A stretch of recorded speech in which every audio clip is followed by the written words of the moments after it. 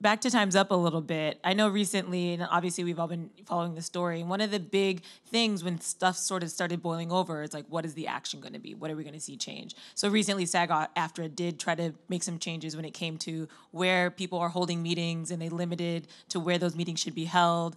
Do you think that's a good step? You know, what else would you like to see sort of in the near future? Or what do you think changes could be made in the near future? Are you talking just specifically like overall to the entertainment business? Yeah, I or think to overall guilds? to the entertainment business, since that's sort of been the jumping off point for a lot of it. Well, I think that inclusion is the message of the century, and that includes sort of the conversations I'm having with this book.